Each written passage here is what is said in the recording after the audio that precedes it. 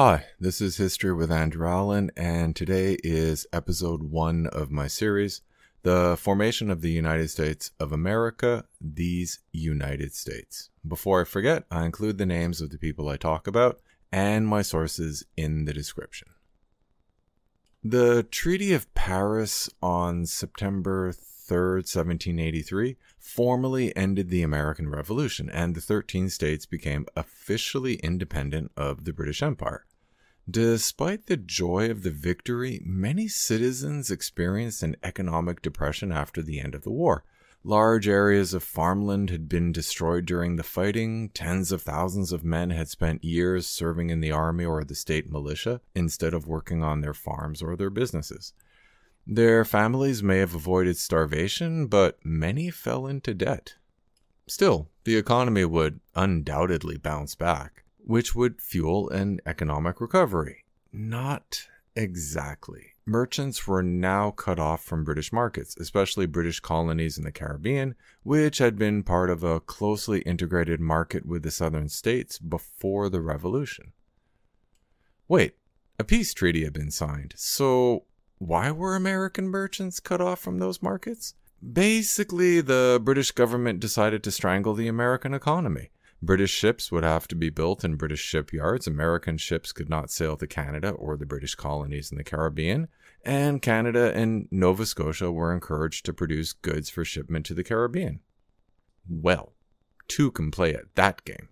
Since the former colonies had been a large market for British exports, the American merchants must have retaliated with a boycott of British goods.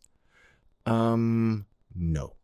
After a long war, people wanted luxury items, and British merchants were happy to oblige. So, British goods flowed to the States for several years at a rate roughly 3 times pre-war volumes.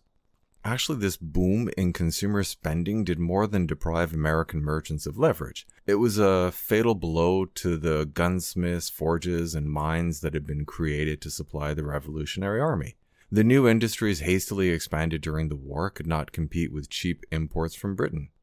Despite the obvious danger of the British trade policy, the Confederation Congress could not force the states to agree to a retaliatory trade war against Britain. Article 9 of the Articles of Confederation specifically prevented Congress from signing a treaty that interfered with the state's power to prohibit the importation or export of any category of good.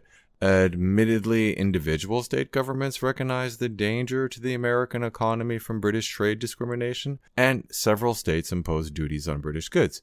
Even though working separately, they had much less power than if they worked together.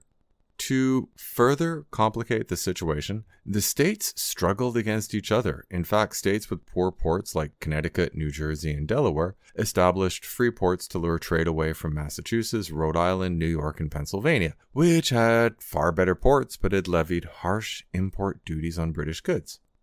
Aside from the burden of an economic slump, Americans discovered that they would have to pay the cost of their newfound freedom. War is expensive, so both the Continental Congress and the state governments had run up massive debts. Congress owed money to Holland, France, and Spain, but the state governments focused on their debts first, largely because those debts were owed within the state, often to wealthy residents who had influence with the state government. The Continental Congress's need for revenue became serious soon after the war ended, since the first installments on the loans negotiated with France and Holland would be due in 1785.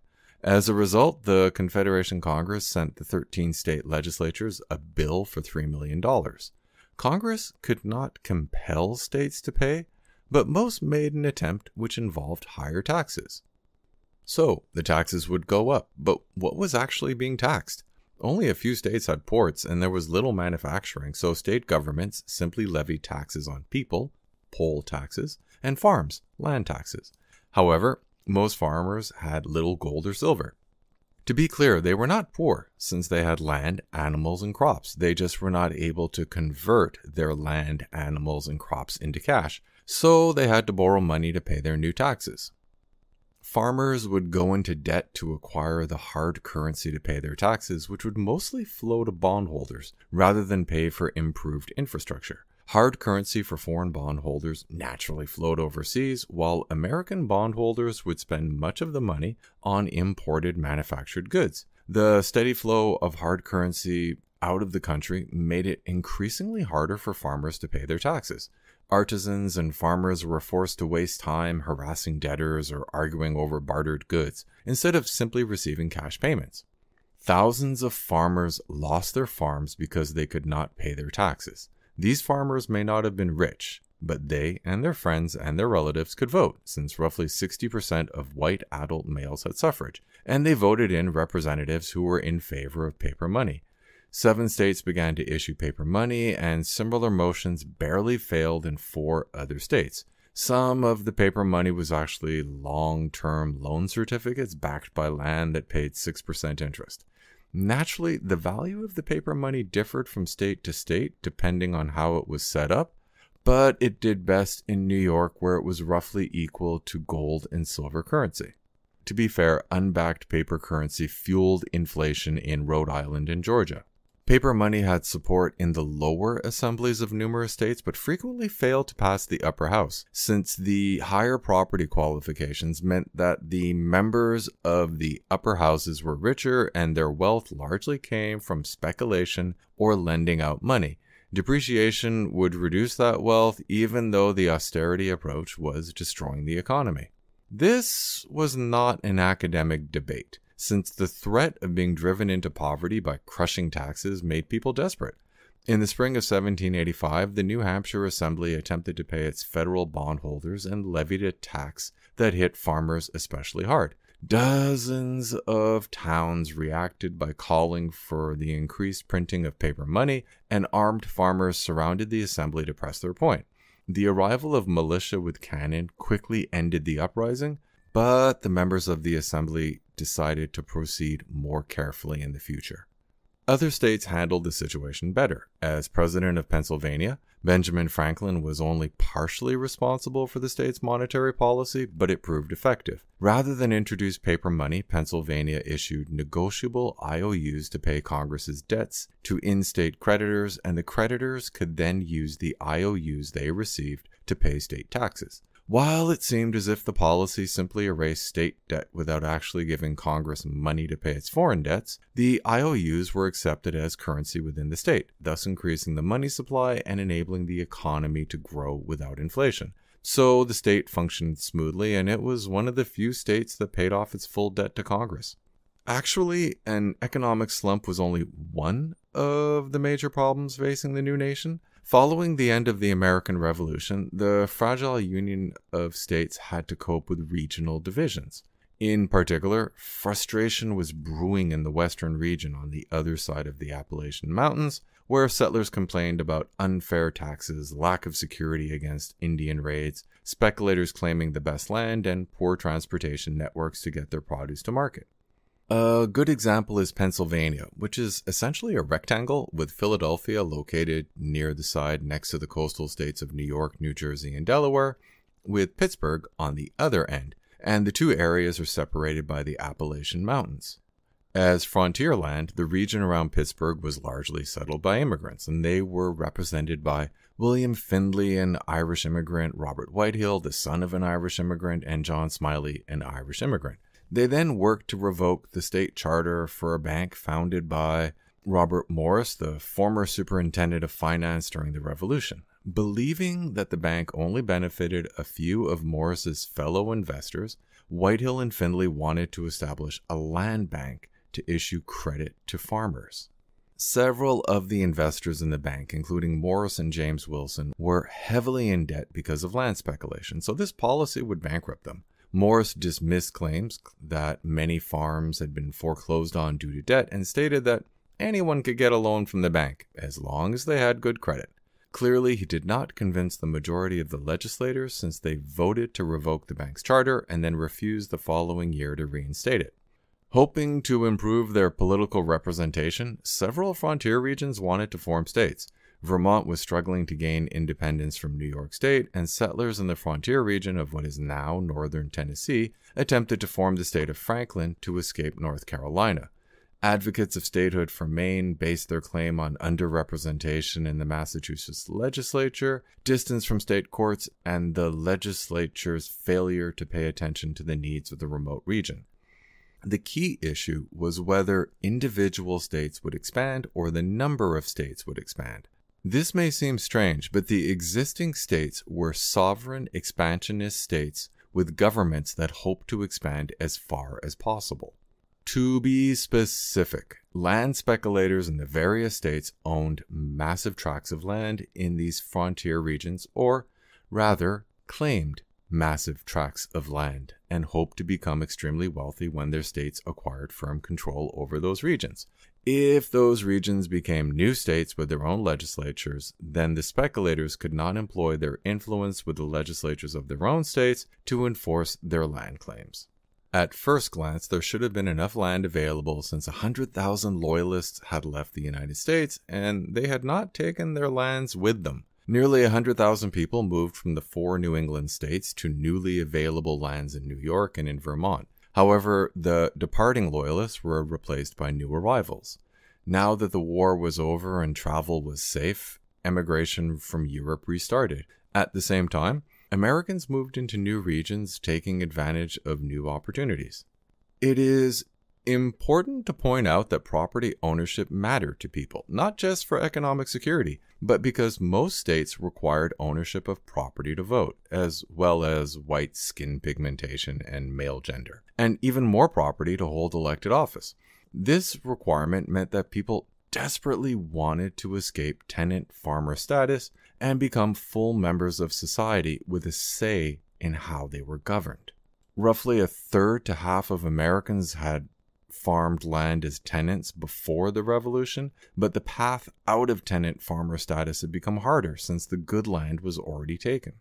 Land was available in the West, but wealthy landlords had already formed companies to purchase huge parcels of unclaimed land, which they would then divide and rent to new arrivals from England, Ireland, Scotland, and Germany, or tenant farmers from American states hoping for a better life.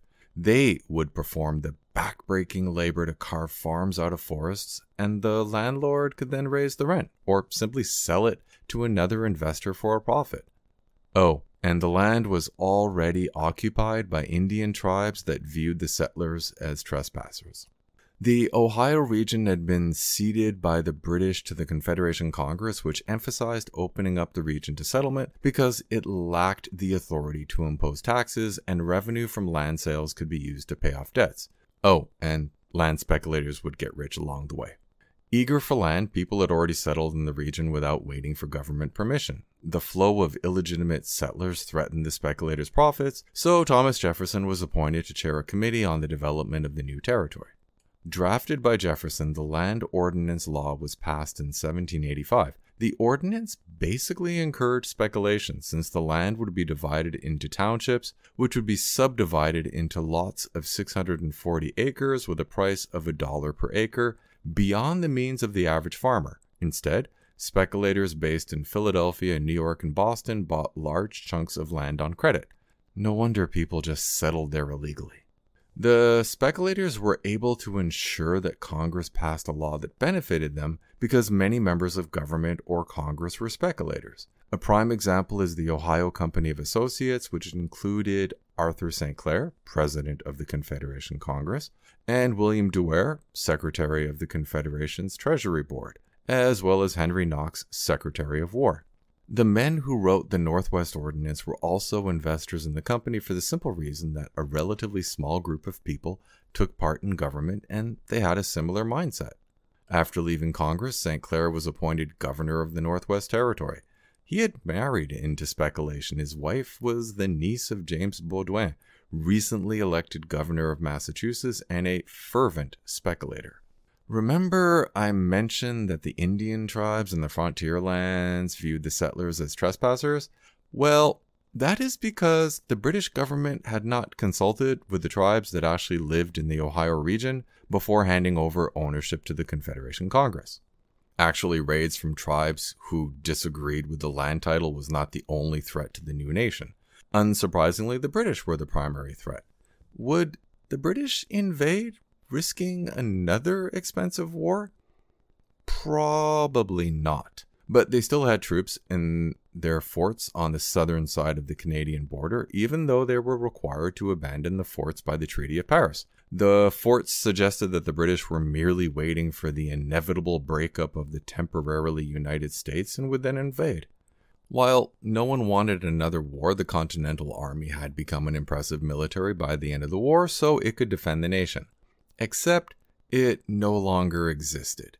Although it had happened relatively slowly due to the continued British threat, the Continental Army was completely disbanded, leaving only 600 men under Henry Knox to guard military stores at 2 depots. Why the rush to disband the army, you ask? The generation of the Revolution was strongly opposed to a standing army because a standing army was not viewed as part of society, but an instrument of a tyrannical government.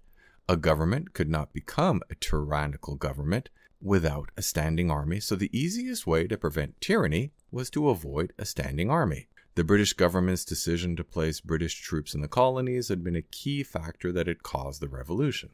To sum up, the newly independent states had to deal with Britain's attempt to strangle their economy while struggling to pay off the debts from the war.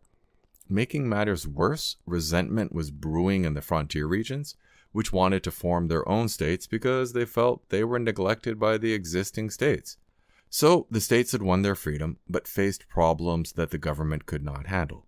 I will explain the limitations of the government and the effort to create a new, stronger government next episode. Thanks for listening.